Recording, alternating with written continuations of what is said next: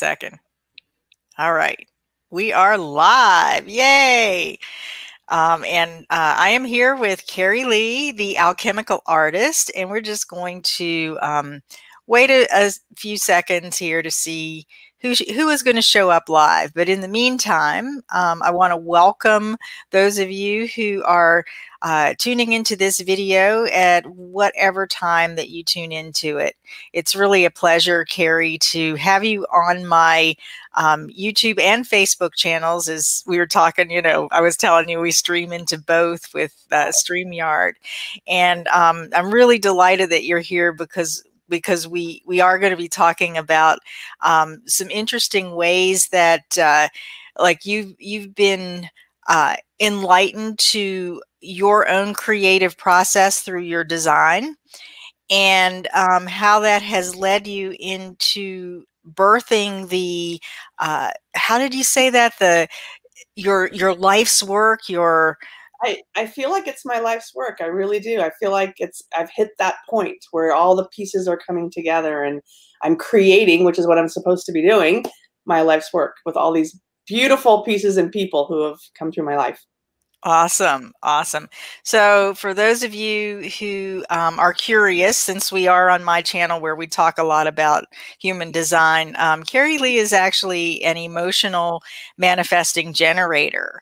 So, we've been talking bits and pieces. We're in a business networking mastermind group together as well, and we've been talking in bits and pieces after you got your reading about what it means to be an emotional manifesting generator. So I'd love it if you can kind of share some of your insights with people, because I've had some manifesting generators lately who've been asking me questions, and maybe some of your experience can help them. Yeah, I think the biggest ahas that I had were just like a better understanding, well, of course, of me. But what I mean specifically by that is that I'm an idea person. I'm a creative. That's one of my strengths, is I have this endless stream of ideas come. And I would try and respond to them all, right? Which is a frantic, hectic, overwhelmed life, which is also part of this design. But what I really have learned is that if I relax into it and I feel my way through my own emotional cycle and learn what that cycle is, then I get great clarity on whether that's something that I can just sort of witness or move on, right? And Yeah. I had figured out ways for myself to do that before I found out about my design, but this took it to the next level. Like, this just affirmed and gave me so much more depth in terms of like the cycle of it all. And I always felt that my energy moved like the ocean waves. That's how I would describe myself. I was in or I was out. And so 9 to 5 kind of job for me was difficult. I did it for many, many years, but that was not my rhythm. And now I just say, I need to move and act on my inspiration. And what a better way to live. It doesn't necessarily fit with the norm, but I'm not the norm in that sense.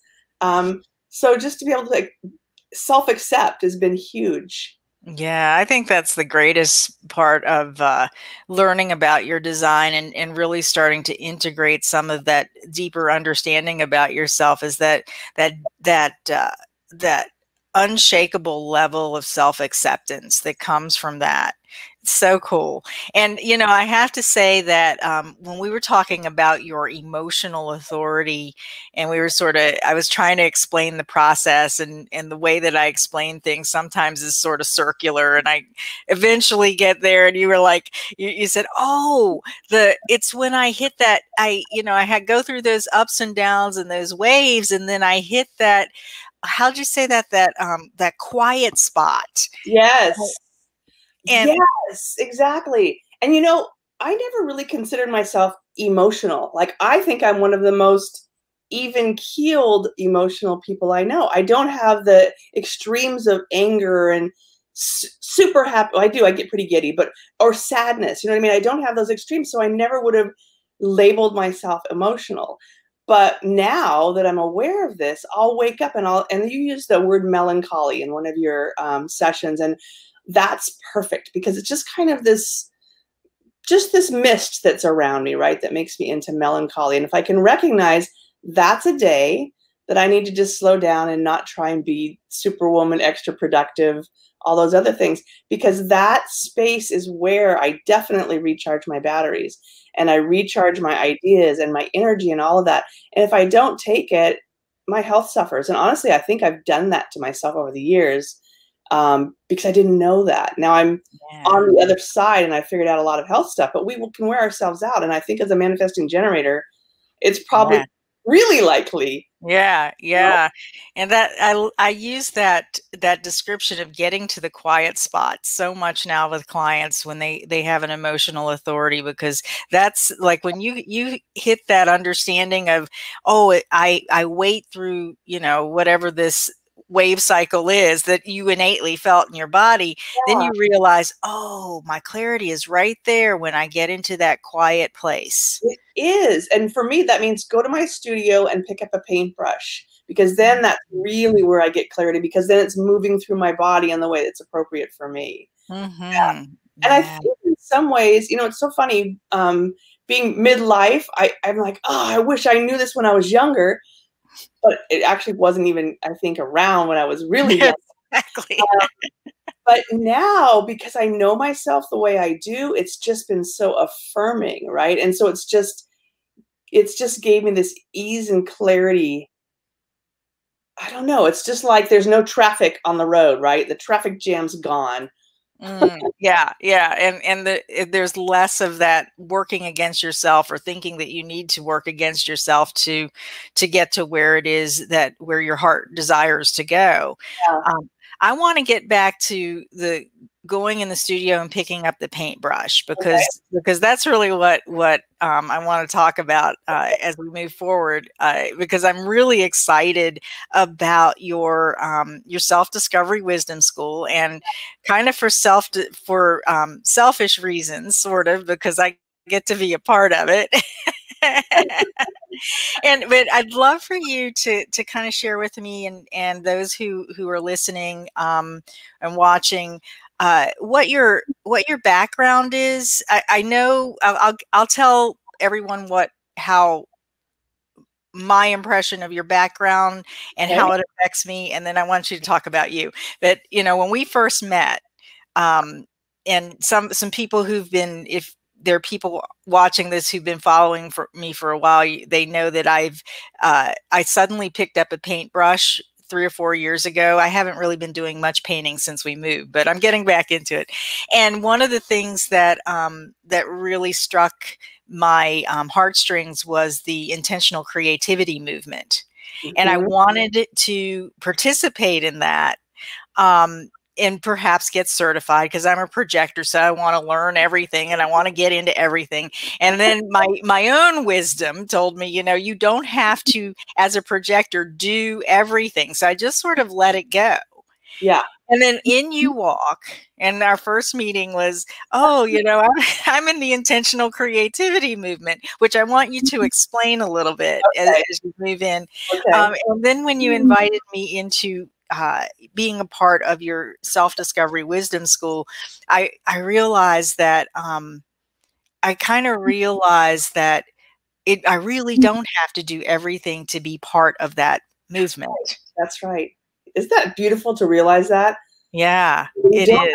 to do it all. We can be in the space and share it. And that's what I'm loving about the Self-Discovery Wisdom Schools. I'm bringing in you and others to hold your piece of the red thread, as we say, or your piece of the pie. I don't have to do it all either, you know? Yeah. Yeah, yeah. So tell us a little bit about Okay. that, the background, and because I know your career or your interest in art goes even beyond that. So, Yeah. Well, um, okay, so my interest in art, I was born with it. I was born a creative and an artist. My first painting was of John F. Kennedy's casket with an American flag on it when I was 3. So this is how I expressed and how I witnessed the world, right? But I got messages growing up, whether they were meant to be taken the way I took them or not, that art wasn't really a viable way to be in the world. And so I got what I call a 35-year case of creative constipation, where I could only create by taking classes. So I always had my fingers and was learning technique, which is now paying off. but I didn't pursue that as my life. I went into business. I was an entrepreneur. I had a specialty coffee house and micro roastery, and I did all these other things that were Typical manifesting generator. yeah, my career path is being prolific and you're with your energy.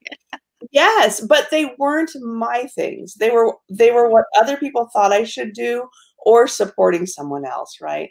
And that story kind of came to an end when I had a divorce and a loss of the business and a loss of my finances. And at that point I went, okay, if this is how life is going to be, this was 11 years ago, I'm going to do what I want to do, and I'm going to reclaim that artist who I don't even know who she is, but she is screaming to come out, right? So I need to reclaim her. And I want to do something that I feel makes a difference in the world.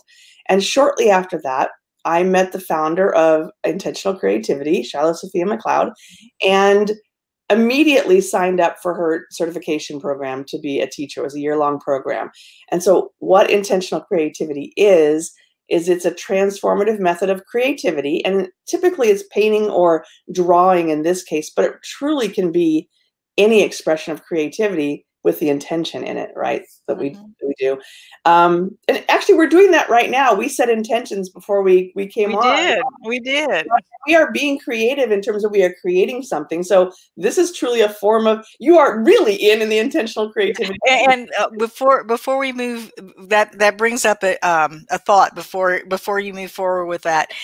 Those of you who are watching, you can co-create with us by leaving your comments or your questions on whatever platform you're on. If you're on Facebook or YouTube, just leave your comments and questions. And if you have questions, we'll be happy to entertain them. So go ahead.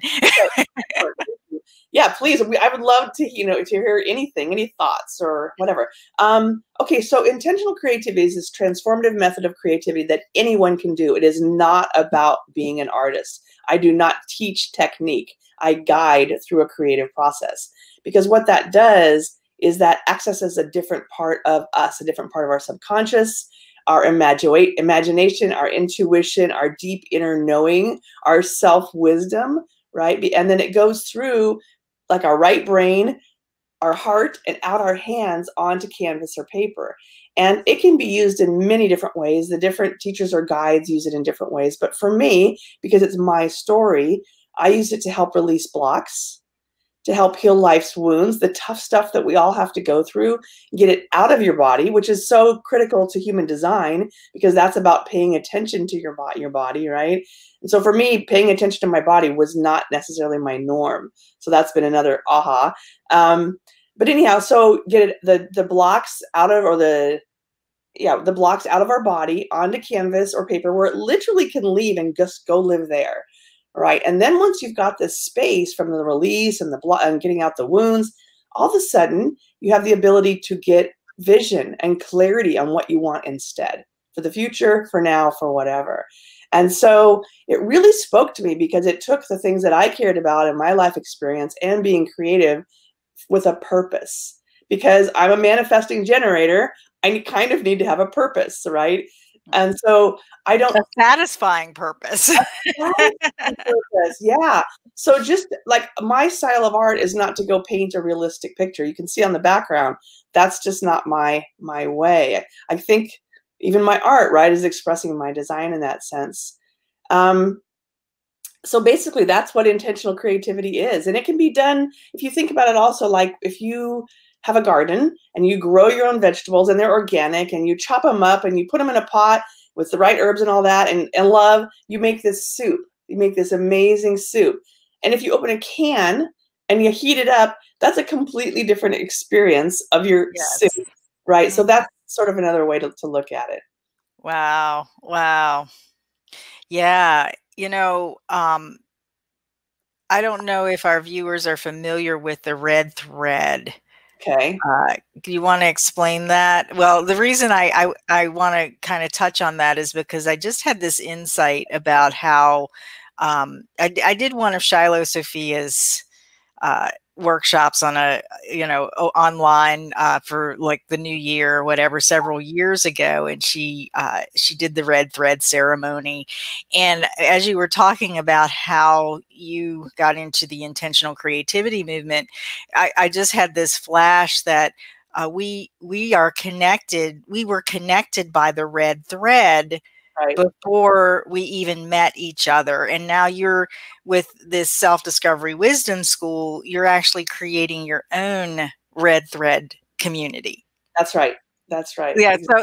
I mean, I'm talking about it, but if you can kind of Yeah. explain what Yeah. that is. Yeah, so it's literally, which I have one behind me and I have one right here, but it's literally a ball of red thread or yarn or whatever, right? But it's a symbol, it's a metaphor for something else, and it's used in many different cultures. For example, Native Americans, they have sage that they burn, right, for cleansing. They often tie it with red thread, and for them, that's a connection to their ancestors. That smoke and the red thread. Soldiers used to wear pieces of red thread on their uniforms that showed that they were peaceful in the communities that they were in. Another symbolism of red thread. Also, some Asian cultures will put red thread on baby carriages, or even had one of my workshop attendees tell me her mother used to stitch red thread on her underwear every year. So that was a sign of protection. And I loved that. So, but the one that I like to use and that we use within the red thread community typically is an ancient Chinese proverb that says, everyone who is destined to meet is connected by an invisible red thread. And that thread may stretch or tangle, but it will never break. And so if you think about that, we go through life and we're weaving, right, this thread around everything that we do. And oftentimes people come into our life and you just feel like you're supposed to know them, or you have an old connection or something like that. And it's really true that when you, again, set an intention for the people who resonate to show up, that's a red thread connection. So I use it in my work as a symbol of communication and community, really. So we pass around either realism where we have it and we hand it to each other, or just through the screen, an invisible red thread. And we create a connection, and everybody gets to have their piece of the red thread because they're part of the community.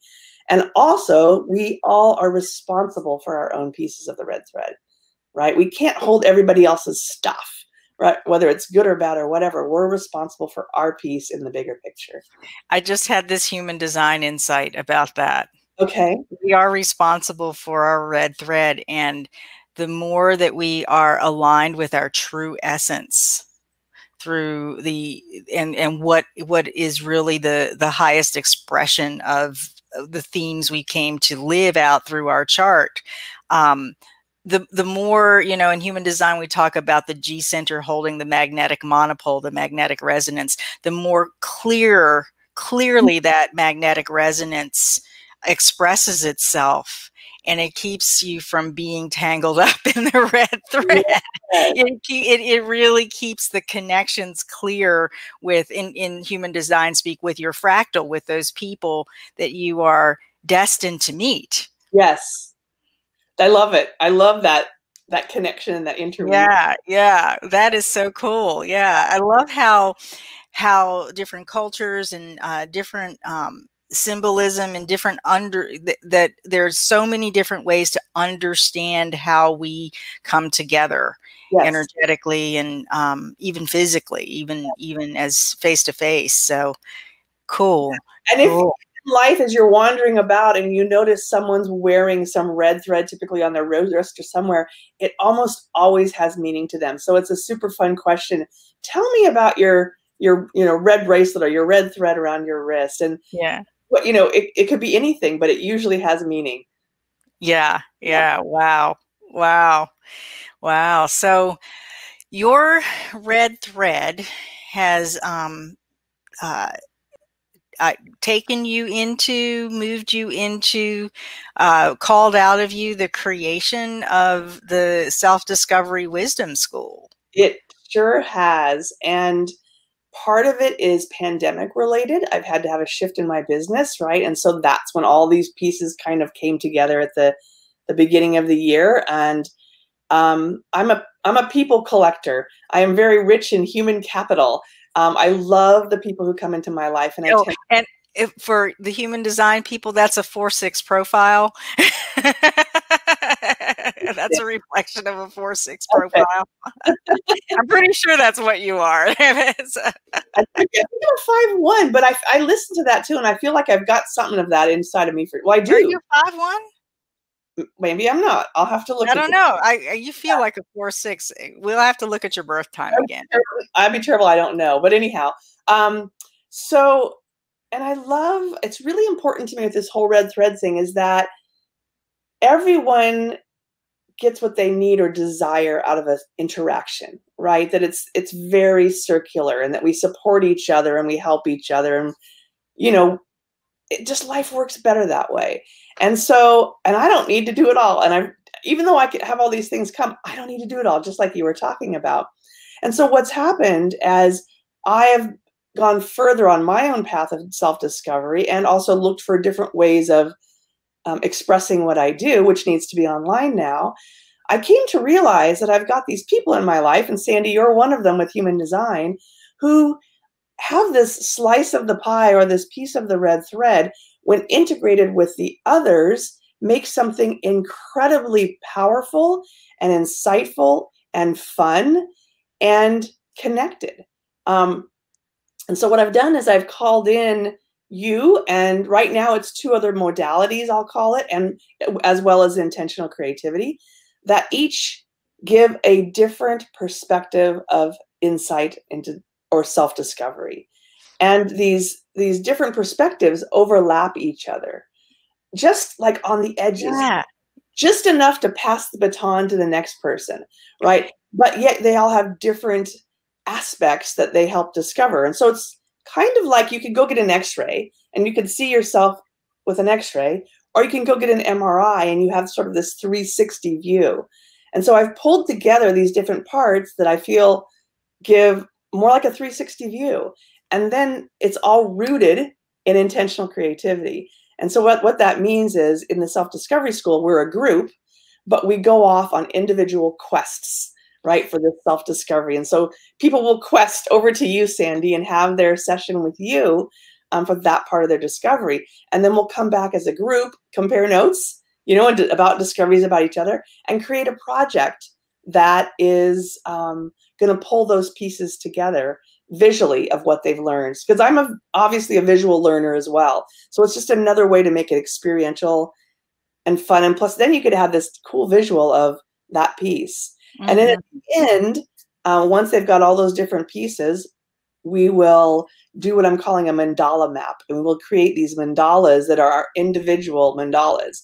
So the instructions are kind of the same, but we're all different. So they all turn out different. Yeah. And then we'll do a roadmap. A vision book is what I call it. And it's something like this. And it's this is a business plan, but we can do vision books on how to move forward in life.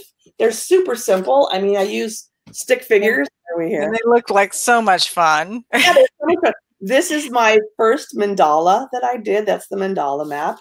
And we address things like limiting beliefs and how to get in touch with your own insight and imagination and intuition right in the beginning, so that it sort of centers us before we go off on these quests. Mm-hmm. Mm-hmm.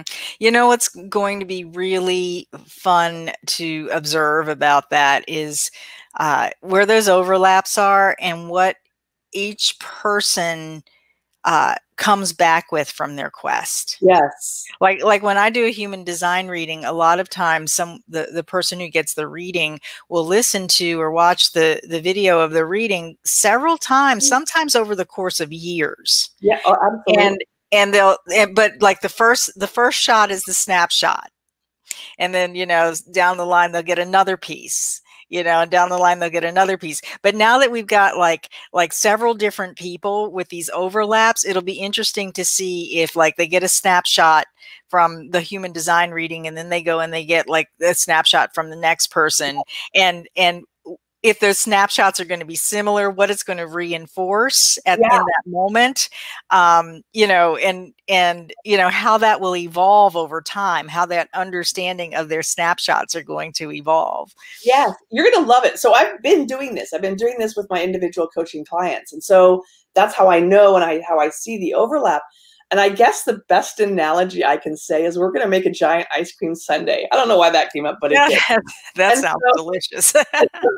so all these different individual quests are different flavors of ice cream. They're all ice cream, but some of them have nuts in them. Some of them have fruit. Some of them might be fruity. Some of them might be sorbet, whatever, right? So they're all different, but they're all similar. And so it really is, they're completely different, but because they're about you, right, about each individual person, that's where the overlap happens. And it's also, it's just, they reinforce each other. Like Yeah. you get enough that you're like, oh my gosh, that's what happened and over there, and that's what happened over there. And actually, that's what I already know about myself as well, because I've been living my personality, right? Um, yeah, I'm so excited and so like honored that I get to hold this container of this self-discovery wisdom school. Yeah, yeah, and I know when you first started talking about it, it seemed so it seemed like you were birthing your child. Oh, a long pregnancy. That's right. You're waiting and you've been waiting and waiting and waiting, and all of the sudden it just started to take shape and it gathered this momentum. Wow. I Yeah. love that you Such say that because when we opened the coffee house and the micro roastery, it took about 2 years, which is the gestation time of an elephant, right? mm, That's what it felt like. It felt like we just instantly had this baby elephant. Like, how do you deal with a baby elephant? I don't know what this equates to, but that'll be interesting for me to figure yeah, that to feel through. out. Yeah. Yeah. So who would you say that this I mean, like there are probably people who are watching or going to watch here in the near future who will say will just kind of intuitively know that Yes. oh, I've got to be, I just resonate with that. I want to know more. But who would you say um from your standpoint now Yeah. would really benefit from Yeah. the self-discovery wisdom school? Yeah. I'm actually super clear on that. So it is, yeah, it is, which is part of the reason, like, I know, right, that this is what I should be doing because of the clarity. So it's the late high school, let's say early college, transitioning out of mandated schooling into what do I want to do with my future, and whether it's going to college or trade school or who knows what, but maybe just not knowing what direction is the right direction for them. So there's that age group of wanting to know yourself better, right? But then there's also another 10 years down the road. So let's just say late 20s. And that's when you've been out in the world and you've been doing working, do your thing. And maybe it's not resonating for you. Maybe it just feels like you're just going through the motions. You're on the hamster wheel, whatever. You're not getting fulfillment from the way you have designed your life or agreed to move forward in your life. Those two were both of me. Okay. I was an art Mm, major that decided I wasn't an artist because I couldn't throw a pot for the life of me and I couldn't draw anything realistic. So I got my degree in business, right? So I went off track. Then my late 20s, I went back to school in graphic design. Didn't do it for other reasons, went off track. So then there's so then it's another way, just before life goes too much further, right? Like just do a course correction. This will help with a desired course correction. Then there's, let's say, midlife, and a lot of your responsibilities, like children, are able to take care of themselves. You've established yourself in your career, but it's still just there's something really in you that needs to happen to feel fulfilled. That was me as well with this whole artist thing. So that's a good time in life because you can still make, you don't have to change your career. That's not what I'm saying. I was kind of crazy in that I completely changed paths, but that's a good time where you can just make, again, some adjustments or do things differently with great clarity. Then there's early retirement, and you mm, still have a whole life ahead of you. Just because you're retired does not mean you're done, right? mhm. And but maybe you want to leave your legacy, or you want to do something super meaningful, or you want to feel this ease and this inspiration like you've never felt before. So that's another good time. So Yeah. this can serve really any point It in life. Yeah, and it sounds like what you've identified are all of the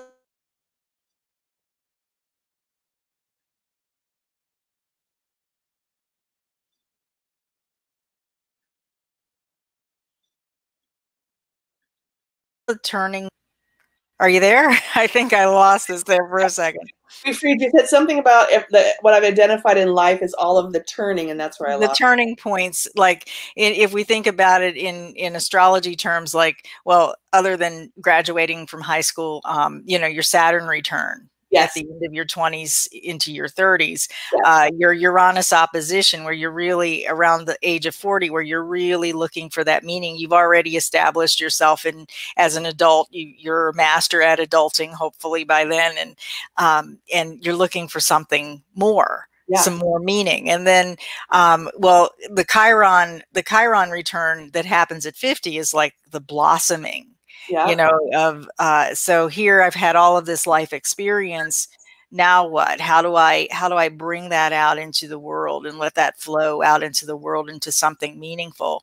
And then, you know, and that's that age 50, 60, you know, it just sort of develops into that whole, I'm into retirement, and now I've got this free time, or whatever it is, and what else is there for me? Yeah. So yeah, I see that very clearly. All of those were me. They were all me, which is why I can relate to it, so, because I never felt in alignment with who and what I thought I should be. It was just this knowing, right? And so I was so driven when my life sort of fell apart, so driven to find that out. Yeah, and now So, you found it. and it's kind of a fast pass. The Self-Discovery Wisdom School is kind of a fast pass. Yeah. I have to do as many mountain ranges as I did, you know? Can you show that image? Because I put that on like the thumbnail, that image of the mandala again. Yeah. Because as you when you pulled that up, and as we're talking about the process and who this is for, it's like, you know, to me it looks like a compass, and you're finding through the adventure and the journey of self-discovery. It's like you get this compass for that point in your life that sort of emerges from you. That's right. That's Yeah. exactly what this is. It's a compass. It's got the, the different, I'll say, modalities or perspectives of insight, and then your personal gems around it, right? Mhm. And then what is your north? Like, what is your personal north? Because those are all different. So that's what you need Mm. to know, what direction to head for you. So Yeah. this was Yeah. the seed of the Self-Discovery Wisdom School. This was sort of a doodle. I had the idea, but it was really for a project. It wasn't for a whole school. Well, that's a project of sorts. But I feel like one class, one workshop, like, let's do mandala. Oh no. Yeah. Wow. Wow. Yeah. So I see that we have quite a few people on now, and we've been talking with Carrie Lee, the alchemical artist. We talked a little bit about her, what it's like for her to be an emotional manifesting generator, and we've also been talking about this awesome. Well, it's more than a project. I just said project. This awesome creation that you're birthing called the Self-Discovery Wisdom School, and human design is going to be a part of that. So, you know, and we've been talking about creativity and art and all of that. So if you've been on for a while and you have any questions, feel free to put them in the comments, and we'll address whatever, or any comments that you have. We'll address those as well. And I guess people kind of need to know, just for completion's sake here, what you know, where do you go to find out more about the Self-Discovery Wisdom School? Yes. My website is carrieleeart.com. It's happening so fast. I don't have a page for the Self-Discovery Wisdom School yet. However, I do have a Facebook group. So that's really the place to head to in this moment, if you're watching it as a recording.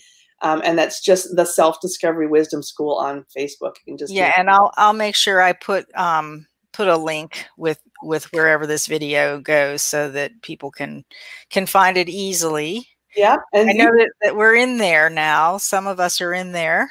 good, good, good. And yeah, and you're doing a 5-day challenge as of today, which is what, what's today, the 22nd of August? And the 5-day challenge starts August 31st. And so if you want to join the challenge, we can put a link for that as well. Yeah. Join the challenge. Yeah. And the challenge is, you outline this and describe this so nicely. The challenge is about finding your magic, meaning, and inspiration. Yes. starting August 31st. Yes. And yeah, and you'll get to, I guess we'll be in there with you. You know, there's Liesl Teversham, that's a strengths master and a confidence coach, and Stephen Henderson, Mayan dream spell transformation coach, and then there's me, who's the human design person, and you, Carrie, as the alchemical artist, and Yeah. the yeah. So so cool. I'm so excited about this. We'll be sharing the journey as we go. So, you know, once the actual first sessions start, which is September 12th, we'll be sharing, you know, what's happening within the school. So even if they're not in that first session, they can pop in and see what's going on and what projects are being created and what ahas and that kind of thing. Yeah, yeah, very cool. Yeah, yeah. And I know from your energy and what you're responding to through your sacral, and the melancholy cycle that you just came through that we've been talking about here and there. I can just feel how the momentum is sort of building from within you Yeah. outward in your auric field to hold this space and to really strengthen the connection, the so-called red thread connection that we have among us. Yeah. Which Yeah, is pure joy for me, right? So it's, I even said the other day, this is my life. I get to do this, you know, because that's how it feels. yeah, That yeah. layered creation is what I love. What was the word? Layered creation, and really layered experiential interactive creation is my favorite thing. More than painting, it's creating a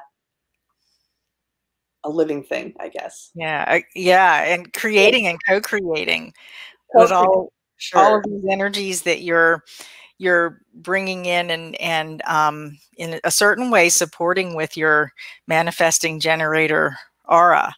Yeah. Yeah, Delphine says, love the red thread symbolism. Yeah, awesome. Yeah. Yeah, Powerful. yeah. Okay. Well, do you have anything else you want to share? I don't. I think that just, you know, pay attention to how your body felt while you were watching this, right? Mm-hmm. If your energy started rising up, then that to me means something. And this Mm-hmm. is before I knew my design and other things. And if you're feeling like, ah, that seems exhausting, maybe not the right fit. Maybe not the right fit or not the right time. And I Yeah. love how you're doing like a 5-day challenge. And this is just like a little business thing on the, you know, a little human design business thing on the side here for anyone who's interested in that, you know, because half the population has that emotional authority or has some kind of a way of knowing what's right for them that takes time. Yeah, yeah, right. So it's like, you know, you get 5 days to kind of feel it out, to kind of respond if you're a generator or manifesting generator, to Yeah, feel into the strength of the invitation if you're a projector. And yeah, so I love how you set this up where it's kind of like, come on in with your attractive and enveloping aura. Come on in and let's experience this. And yeah, you get to take your time to feel the energy and feel into your body. exactly. And every day we're going to sort of focus on a different aspect, I'll call it. And this isn't exactly a prototype, but we're going to create inspiration, intention, and inspiration flags, something like this. Oh, wow. We're going to be creating, and each day we'll make a different piece of the flag that will have a different aspect of the participant. Yay. Yeah. All right. It's simple. Pantry art. You can pretty much do it with whatever you have on Yeah, hand. so that was my next question. Do we have to go out and get art supplies, or You're not. okay. Yeah, All probably right. some heavy duty paper and whatever you have on hand will work. Excellent. Yeah, Excellent. Yeah, so it's accessible to everyone. it is. Yeah. Great. Great. Well, I'm feeling complete. How about you? I am too. Yep. Yay! Well, I want to thank all of you who have come on, all of you who are watching. You know, on my screen, there's like a little eyeball and I can see how many and the likes and the loves. And thank you so much for your support. Yeah, Carmen and Gail and I can't see who else is there, but thank you, thank you, thank you. And Delphine, thank you for your comment. And I'll be sure to put Carrie Lee's information and the information about the Self-Discovery Wisdom School in the comments wherever this video is. So feel free to come over and check out the 5-day challenge, or check out the program, or contact Carrie Lee, and you know, maybe just even follow her for a while. She's a pretty cool person to be around. So thank you. Yeah. Look at an eavesdrop if that's what you want to do. That's fine. There you go. Awesome. Well, thank you, everyone. And thank you, Carrie Lee. And until the next time, please be well and take very good care of yourselves. Bye. Thank you. Bye.